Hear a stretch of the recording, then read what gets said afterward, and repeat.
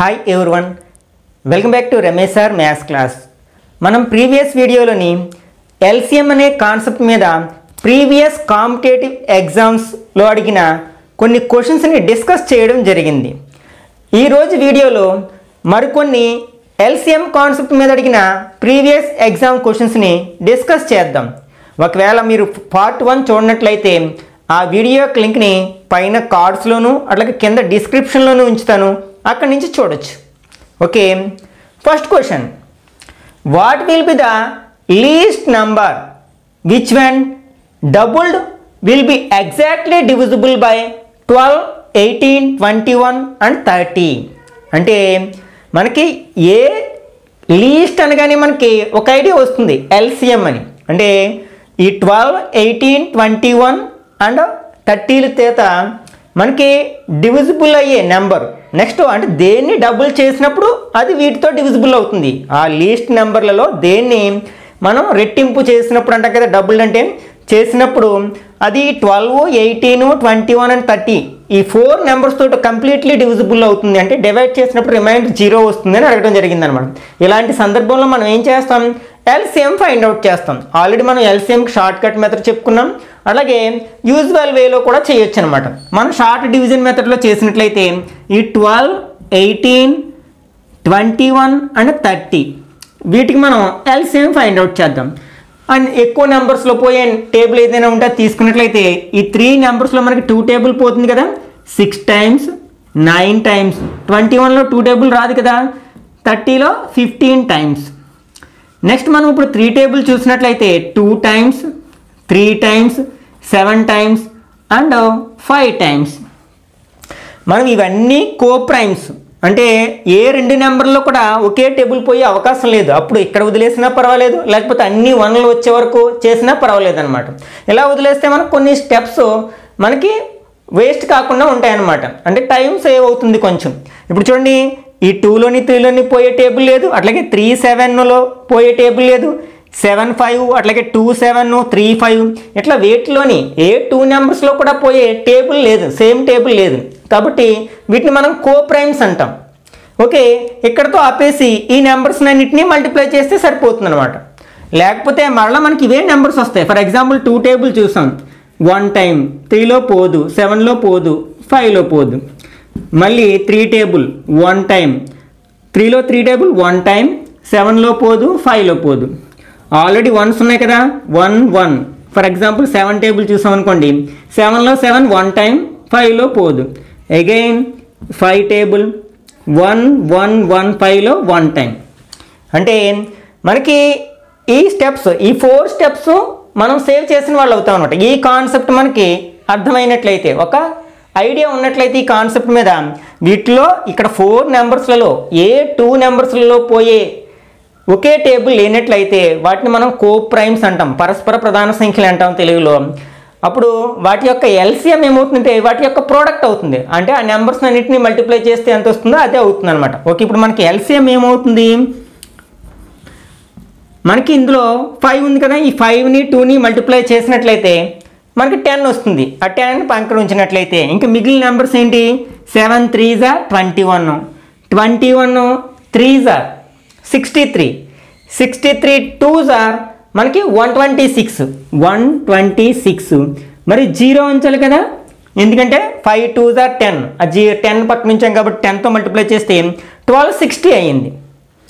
అయితే పొరపాటున మనం ఆప్షన్స్లో 1260 ఉంటే పెట్టేసే అవకాశం ఉంది. కానీ ఒకసారి మనం క్వశ్చన్ని అర్థం చేసుకున్నట్లయితే, what will be the least number which when doubled, అంటే మనం డబుల్ చేసిన తర్వాత ఆ నెంబర్ని డబుల్ చేసిన తర్వాత ఈ 4 నెంబర్స్తో డివిజిబుల్ అవుతుంది. కానీ ఇది మనం ఒరిజినల్గా డివిజిబుల్ అయ్యే నెంబరు, అంటే ఒక నెంబర్ని డబుల్ చేస్తే మనకి 1260 వస్తుంది.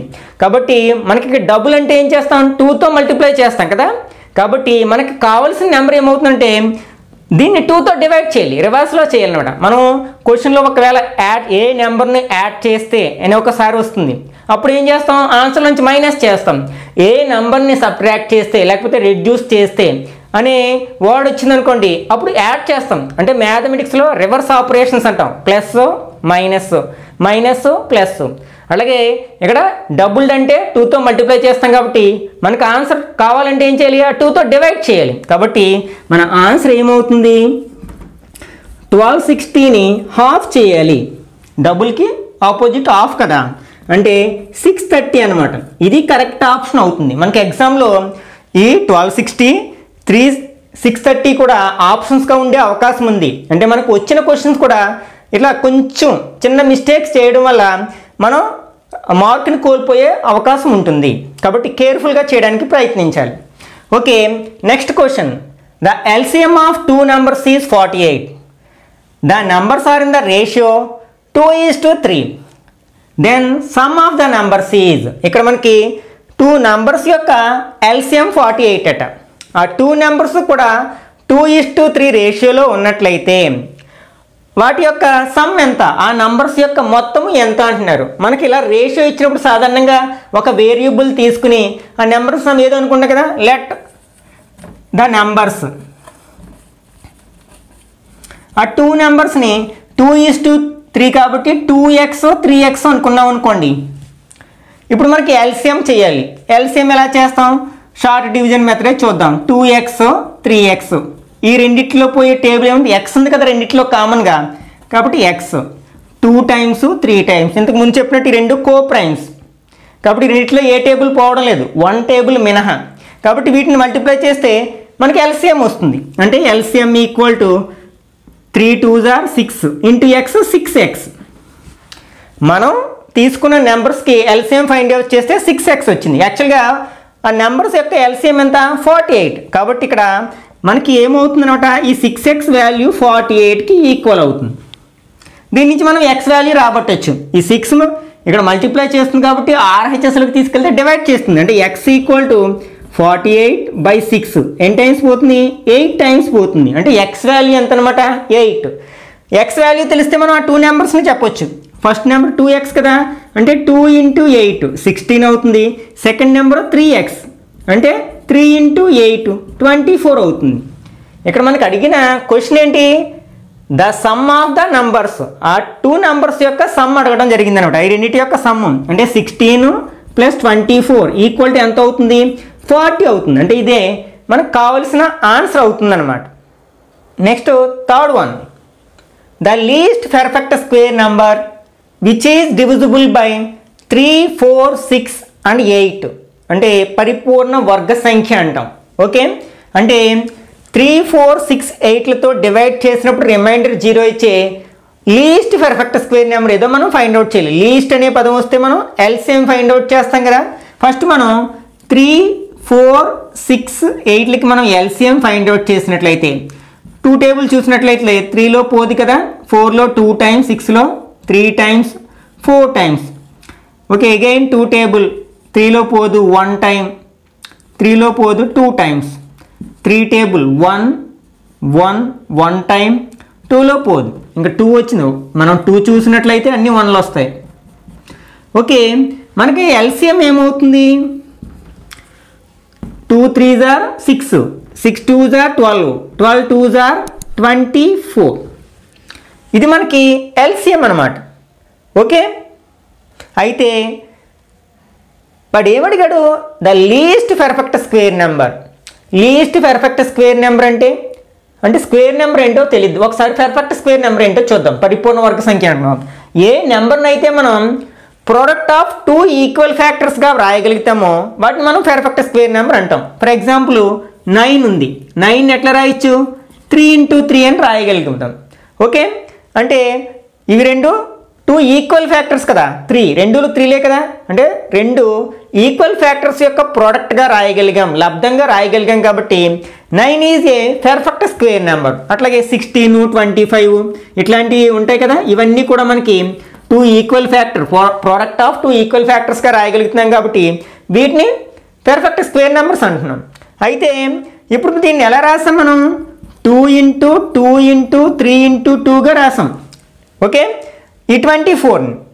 ఓకే, అయితే మనకి ఇది పర్ఫెక్ట్ స్క్వేర్ నెంబర్ అవ్వాలంటే అన్ని ఈక్వల్ ఫ్యాక్టర్స్ ఉండాలి. ఓకే, ఈ రెండు ఈక్వల్గానే ఉన్నాయి.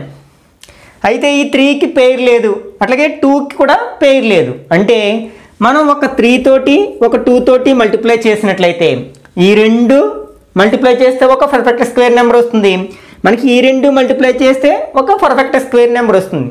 అప్పుడు వీటన్నిటి యొక్క ప్రోడక్ట్ కూడా మనకి పర్ఫెక్ట్ స్క్వేర్ అవుతుంది అనమాట.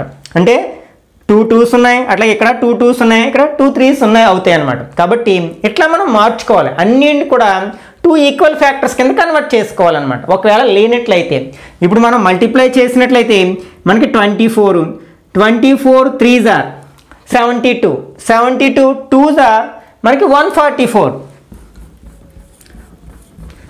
ఇది మనకు కావాల్సిన ఆన్సర్ అవుతుంది అనమాట. ఎందుకంటే దీన్ని ప్రోడక్ట్ ఆఫ్ 2 ఈక్వల్ ఫ్యాక్టర్స్గా రాయగలుగుతాం కదా. 144ని మనం 12 × 12 అని రాయగలుగుతున్నాం కాబట్టి it is a perfect square. పైగా ఈ 144 అనేది ఈ 4 నెంబర్స్తో కూడా డివిజిబుల్ అవుతుంది. అంటే 3 తోటి 4 6 8లతో ప్రతి దాంతో డివైడ్ చేసినప్పుడు మనకి రిమైండర్ 0 వస్తుంది. మనం ఇట్లాంటి సమ్స్ని ఈ విధంగా చేయాల్సి ఉంటుంది అనమాట. పర్ఫెక్ట్ స్క్వేర్ నెంబర్ అంటే మనం ప్రోడక్ట్ ఆఫ్ 2 ఈక్వల్ ఫ్యాక్టర్స్గా రాయగలిగే నెంబర్ అని అర్థం. Okay, next one. Find the LCM of 12x² y³ 18x³ y²z. అంటే ఇట్లాంటి ఆల్జీబ్రిక్ ఎక్స్ప్రెషన్స్ ఇచ్చి ఎల్సిఎం ఫైండ్ అవుట్ చేయమని కూడా అడుగుతూ ఉన్నాడు అనమాట కాంపిటేటివ్ ఎగ్జామ్స్లో. ఇట్లాంటి వాటికి మనం ఎలా చేయాలి? ఓకే, 12x² y³ ఇదొక ఆల్జీబ్రిక్ ఎక్స్ప్రెషను. అట్లాగే 18x³ y² and z ఇది మరొక ఆల్జీబ్రిక్ ఎక్స్ప్రెషన్. ఫస్ట్ నెంబర్స్ తీసుకున్నట్లయితే ఈ రెండిటికి ఎల్సిఎం 12కి 18కి ఎల్సిఎం ఏంటి? 2 table 6 times 9 times, 3 table 2 times 3 times. 2 3లో ఏది పోదు కాబట్టి అక్కడ వదిలేసిన ప్రాబ్లం లేదు. 2 3s are 6, 6 2s are 12, 12 3s are 36 వచ్చింది మనకి. అంటే ఈ నెంబర్స్ యొక్క ఎల్సిఎం 36. ఇప్పుడు మనకి వేరియబుల్స్ తీసుకోవాలి. ఇక్కడ ఎక్స్ వై అనే వేరియబుల్స్ ఉన్నాయి, ఇక్కడ ఎక్స్ వై జెడ్ అనే వేరియబుల్ ఉన్నాయి. ఇప్పుడు మనకి ఒకే వేరియబుల్స్ని అబ్జర్వ్ చేసినట్లయితే, అంటే ఎక్స్ని అబ్జర్వ్ చేసినట్లయితే ఇక్కడ x² ఉంది, x³ ఉంది. రెండిట్లోని హైయెస్ట్ పవర్ ఏదో చూసుకోవాలి మనకి. ఇది హైయెస్ట్ పవర్ కదా, క్యూబ్ అనేది హైయెస్ట్ పవర్ కదా, కాబట్టి వాటి యొక్క ఎల్సిఎం x³ అవుతుంది. తర్వాత వేరియబుల్ ఏంటి? y. ఇక్కడ y³ ఉంది, ఇక్కడ y² ఉంది. ఈ రెండిట్లోని హైయెస్ట్ పవర్ ఏంటి? y³ కదా, కాబట్టి ఆ రెండింటి యొక్క ఎల్సిఎం y³ అవుతుంది.